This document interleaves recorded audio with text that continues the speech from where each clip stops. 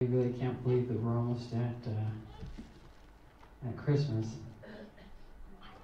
Boy, I tell you what, ready or not.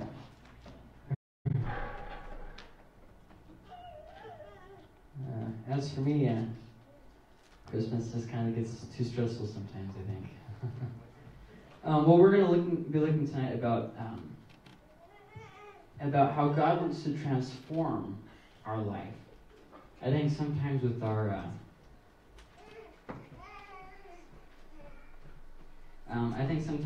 prayers and even with our faith, a lot of times we just kind of reach a place of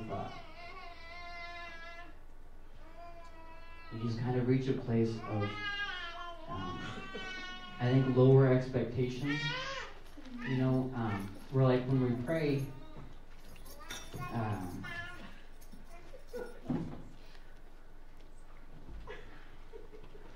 Somebody brought a noisy baby. Oh, wait, it's me. Where sometimes, when we pray, it's like our prayers, we don't even believe what we're praying. You know what I mean? You guys are all just kind of look a little tired tonight. You all are acting like I feel. And, well, anyways, for instance, one of the prayers that I myself have even prayed a lot is, it sounds like a good prayer in and of itself, God, if you would just get them saved. God, I'm praying that you would save this person, whatever. Just get them saved, and it sounds good, but in our heart, this is what we're thinking. There's such a lost cause. If you could just sneak them into heaven, that'd be great. I'm not asking for anything big or major. Just sneak them in the back door or whatever. Whatever you got to do, God, just whatever. And, that's kind of what I want to talk about. God doesn't want to just, how to say this? The thing is I've heard a sermon very similar to this many times, and it was very judgmental and just very hard to swallow. And so I'm trying to say something similar to what I've heard before in my life, but without it being, for lack of a better word, jerkish. So anyways, and that's kind of what I want to talk about. The way that God doesn't want to just save us, He wants to transform our life. So we talk about how, we're saved, whatever that means, but we live our lifestyle on our own accord, and our prayers are shallow. They don't really ever, you know what I mean? We pray prayers that just don't really get anywhere. We go through the motions of what we're expected to do. And especially around the holidays, because we're all sad around this time of year. So it's like, well, I guess we're supposed to look happy or something. So I'll go to a candlelight service, I guess, and, whatever. But then we're still left with that, after the candlelight service, after the Christmas services, after all these things, we're still left with that emptiness. And that's really what I want to talk about, because God doesn't want us to live a spiritually empty life. And sometimes we allow our external things, maybe a job or different family conflicts, to take away that spiritual joy that God wants us to have. And so we're going to be looking in the book of Malachi. It's the last book of the Old Testament, the book right before the Gospel of Matthew. If you want to turn there, you can. You don't have to. God, and I want to leave you with this idea. God doesn't want to just save us. I think that in the church, we emphasize a lot about salvation, about how God wants to save us. I think that's good. I absolutely think that God wants to save us. But God wants to do more in us than just simply salvation. You know what I mean? And I don't want to downgrade salvation. I think that salvation has become something that we don't fully understand. I'm going to heaven, but I'm going to live my life miserable. I'm going to heaven, but, I don't have to love anybody. I don't have to forgive anybody. I'm going to heaven, but in the meantime, I'm going to make life a living hell for everyone around me. Well, how is that salvation? And so we're going to look at the prophet Malachi. Malachi was possibly the last prophet to prophesy before Jesus came. Somewhere in the 400s BC, and Jesus came in about 6 BC. He was born, died around 30 AD. So, there's about 400 years there, but we're just not quite sure where in 400 BC it could have happened. It was either right before Ezra, or during the time of Nehemiah, or just after the time of Nehemiah. So that kind of gives us, a couple decades to work with there in the 400s, somewhere around, the 450s to the 430s BC. If you're into history, that's really important for you. If, like most people around here, you don't care, you're giving me that look like, why should I care? So, anyways, my point being here that it's sometime around when the books of Ezra and Nehemiah were written. Now, in the Hebrew Bible, Ezra and Nehemiah are one unit together. In the English Bible that we have, Ezra and Nehemiah are separated, but in the original, that's not really how they had the books. Kind of like a part 1 and part 2, if you will. So Malachi starts up in chapter 1, verses 2 through 5. And this is what it says. I have loved you, says the Lord, yet you ask, how have you loved us? Wasn't Esau Jacob's brother? This is the Lord's declaration. Even so I loved Jacob, but I hated Esau. I turned his mountains into a wasteland and gave his inheritance to the desert jackals.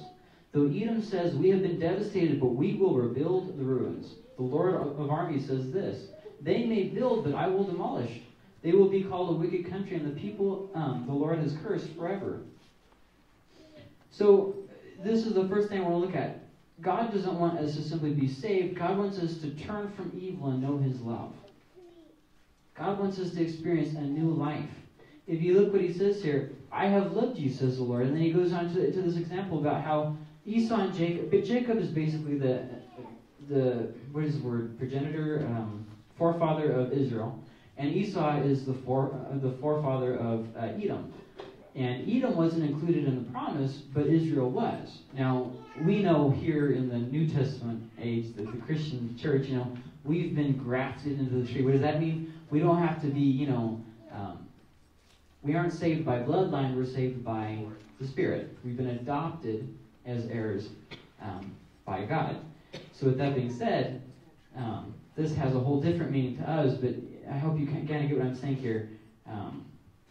I'm rambling, so I'm just going to move on to point 2 here. Verses 6 through 7 of that same chapter. A son honors his father and a servant his master, but if I'm the father, where is my honor? And if I'm the master, where is your fear of me? Says the Lord of armies to you priests who despise my name. Yet you ask, how have we despised your name?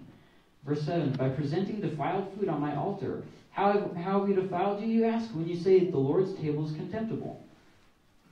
So God wants us to give him our best. God wants us to live a life which is not sneaking by. God wants us to invest in him. God wants us to, I don't know what other word, invest. He wants us to lay all of our cards, to bet the full bet on him. You know what I mean? He wants us to be so assured of what he has promised, so confident in him that our life is about him. I was listening to a song that was basically, I really wish I could remember the words, but even if I could, I wouldn't be able to on the spot.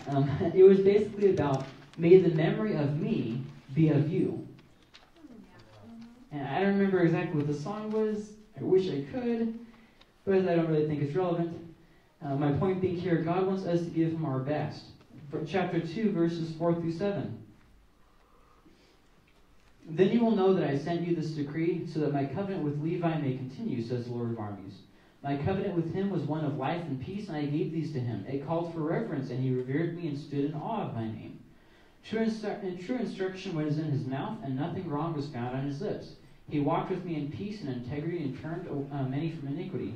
For the lips of a priest should guard knowledge, and people should desire instruction from his mouth, because he is the messenger of the Lord of armies. So a few things here. Obviously, the prophet was, I don't know how to say this, but he was in the place of God. Exodus puts it like this. You will be like God in Pharaoh's eyes. What does he mean? He means to say that when God speaks through a prophet, the prophet's words are equated with God's words. In other words, when you oppose a prophet, you were directly opposing God.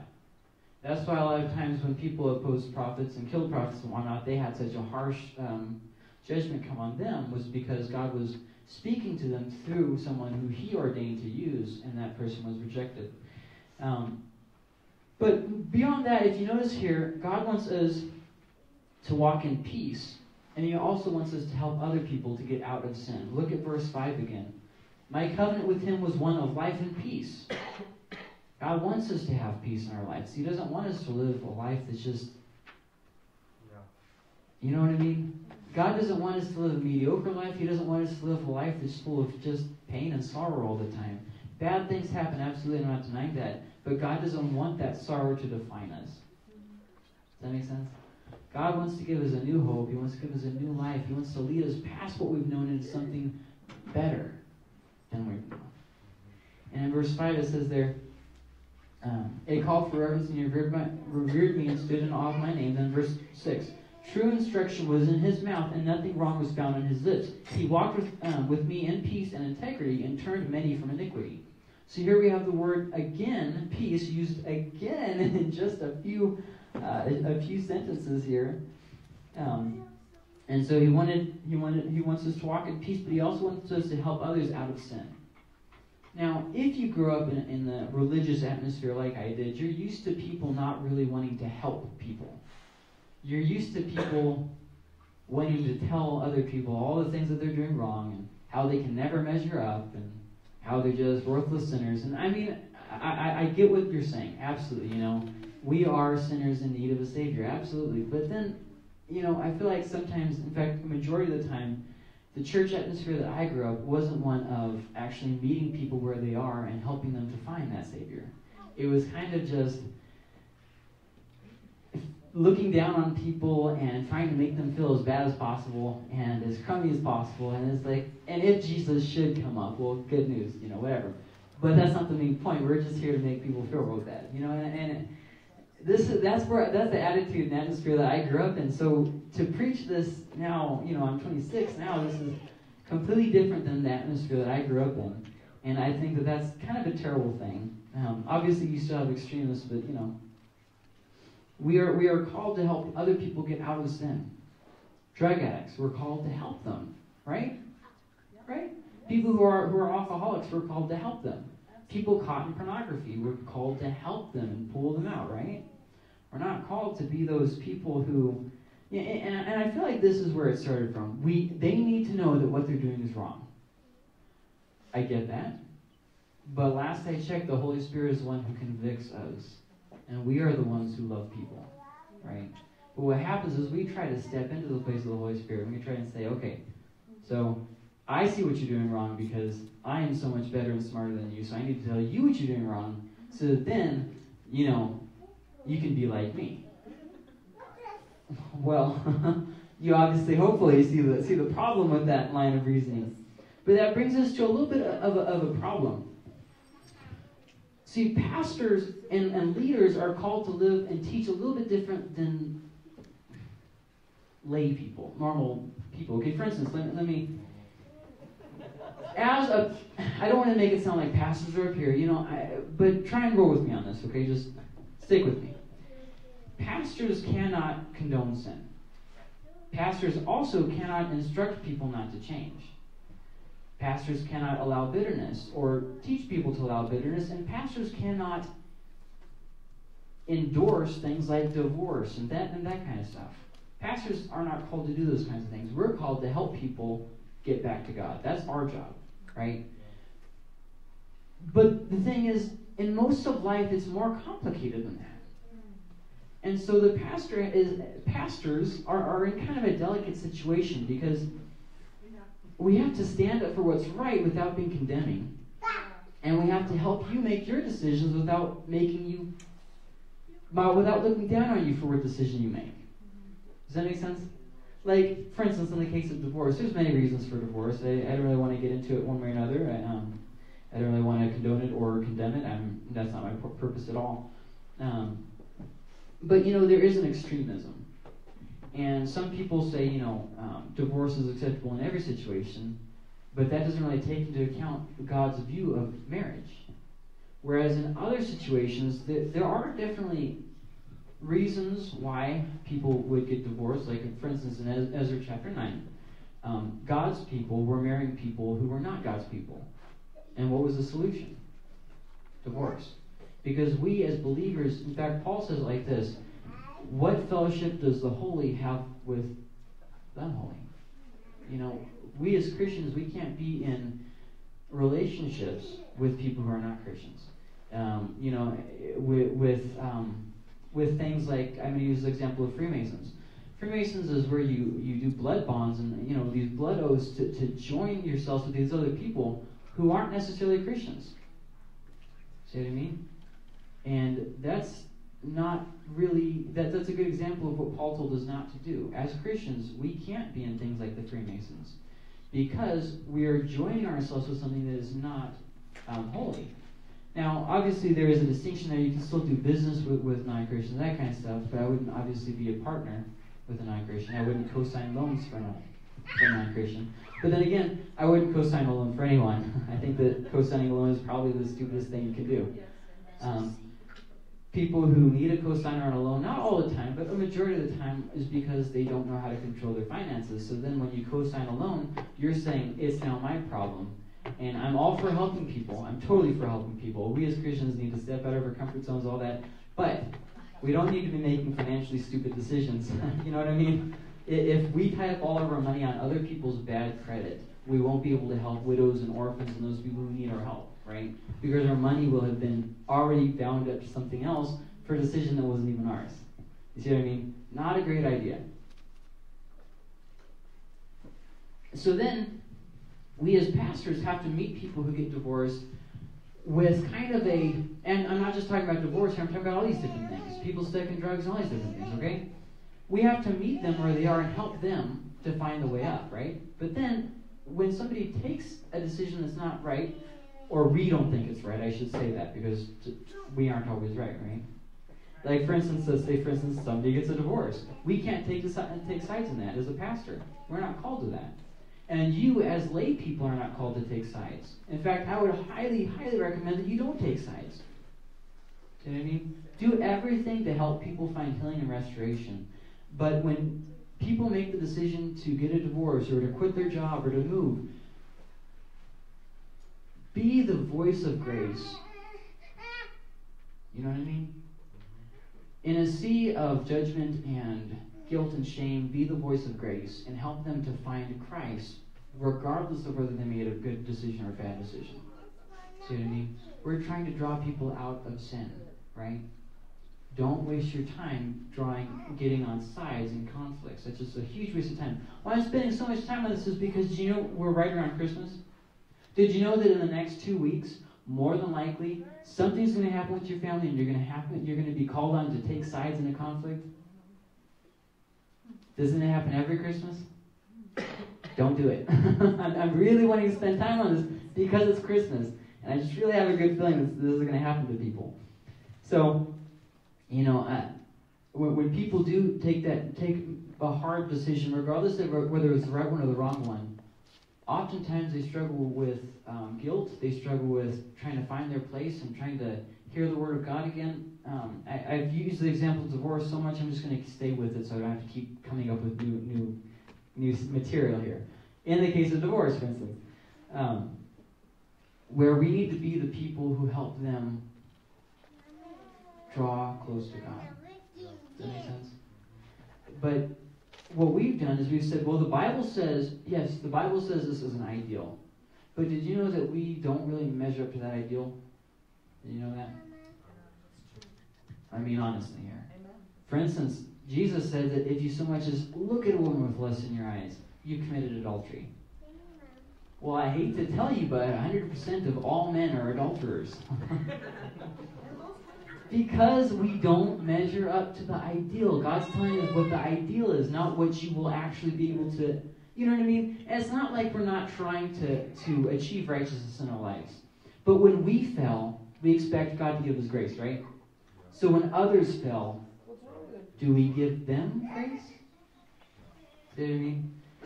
And so I really want to make sure we're all clear on that. Going on to the next one, chapter 2, verse 10. Don't all of us have one Father? Didn't God create us? Why then do we act treacherously against one another, profaning the covenant of our fathers? Now, he's talking about how the Israelites were mistreating each other, but this applies more than just the Israelites. God created all of us. See what I mean? We all were created from Adam and Eve. And then through that, obviously, the bloodline was shortened through Noah because of the flood. But then so we all come from Noah. So that means we're all brothers and sisters in the world, right? Which means that there's no longer an idea of, I don't know how I'm saying this, but no longer a place of like, well, I'm going to say it differently. In schools, we're taught about evolution, with different things, with monkeys and that kind of stuff, right? But in the Bible, it teaches us about how God made us in His image. What my point is sometimes we see non-Christians as kind of lesser than Christians.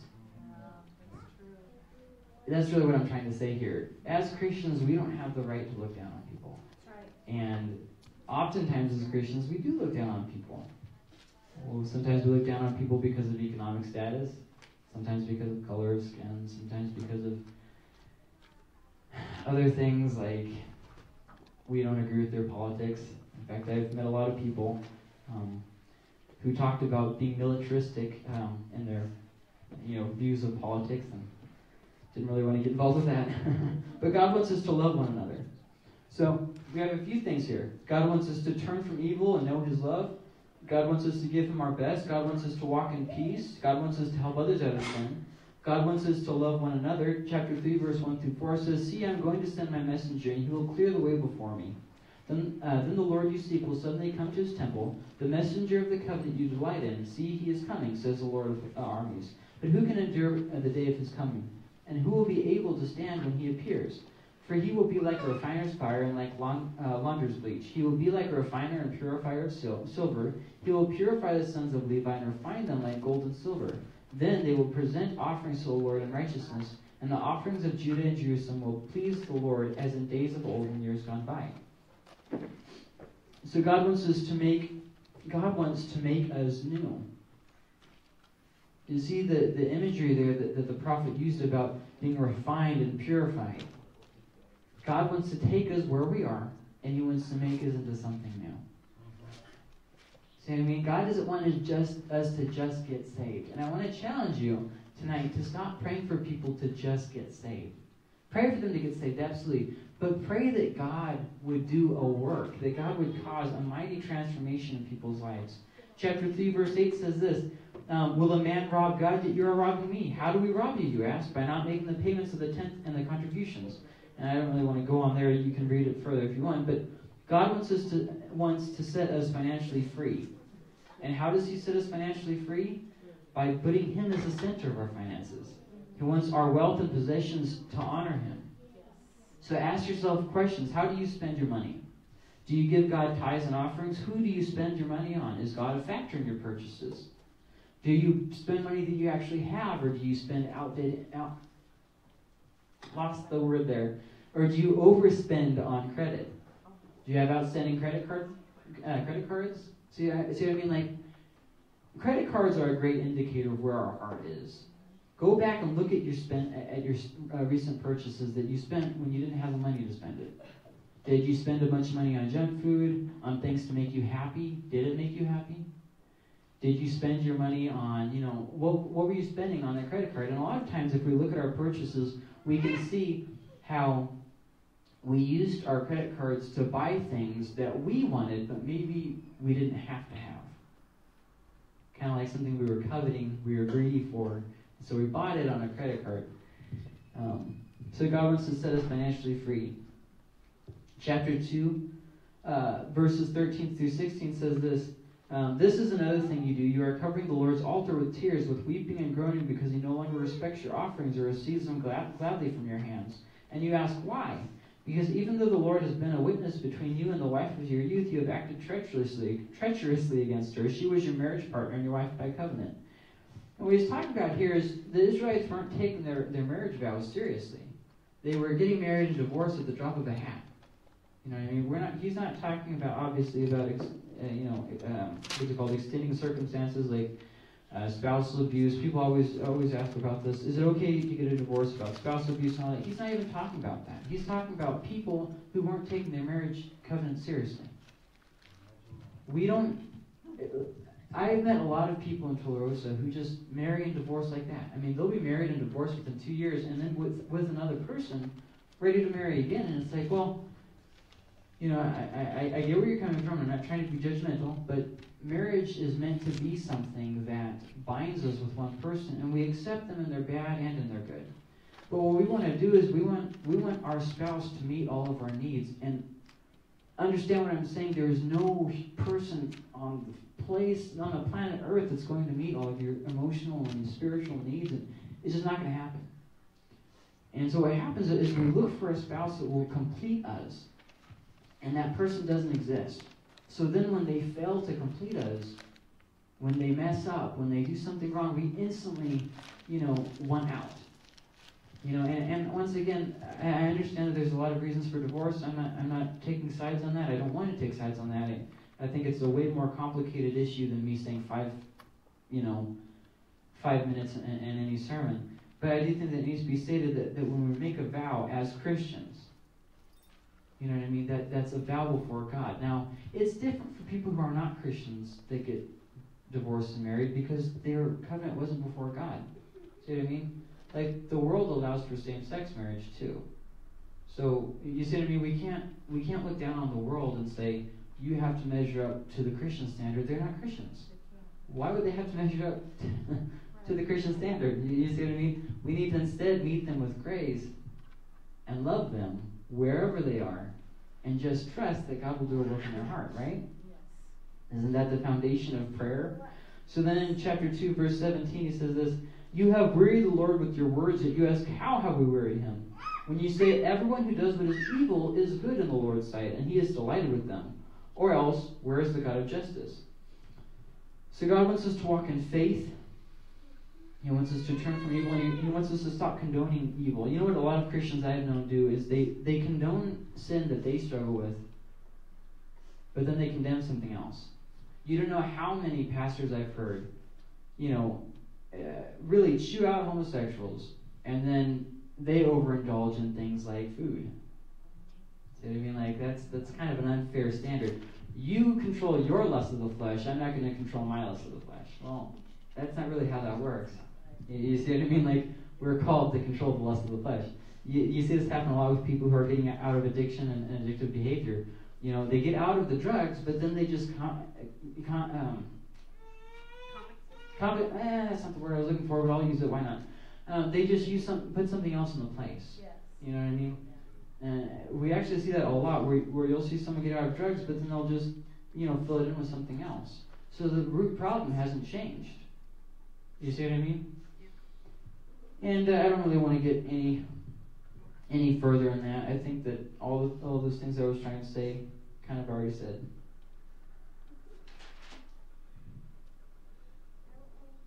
So John 10:10 says that God wants us to live a life more abundant.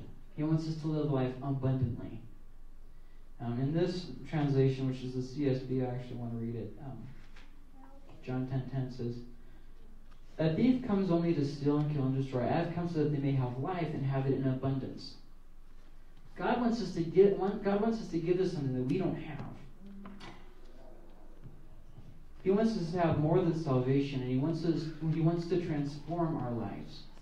See, salvation isn't about sneaking somebody into heaven. Salvation is about lives being transformed. God wants to transform our finances. God wants to transform our marriages. God wants to transform our lives. God wants to give us a love that we've never even known. See what I mean? We try to divorce works from faith. And here's the thing. We are saved by faith, not by works. But faith produces works. Faith produces works. And in those works is a life changed. We as Christians don't hold on to bitterness. We forgive people, right? We just let it go. Why? Because we've been forgiven, and because that is the works that flow from our faith. We believe in God, so therefore we forgive others, right? So I mean, those works are a natural result. They don't save us, but they are a natural result. So I guess probably said enough. I don't know what time it is, but it's probably time to eat. So, in conclusion, God wants to transform our life. Long and short of it. And Malachi never once says, just get saved. He talks about all these different areas that God was wanting to transform their life. And I think sometimes we just kind of ignore that part. Whatever. But it's like, no. That's the whole message of the gospel. The good news is that we can be transformed. Things don't have to be like they are now. There's a hope of a future. There's a hope of something different happening. Right? We have a hope that God will save our family members. We have a hope that God will renew marriages in Tularosa. We have a hope, right? That children in the foster care system will be adopted. We have a hope that widows and orphans will find their father as God. We have a hope, that there's something that God is doing in Tularosa. We have that hope. And that's what Christianity is really based off of. The hope that God wants to transform, because that's exactly what he said that he wants to do. So, if you'll join me in prayer. Lord, I pray that you would continue your work, even as we know that you've already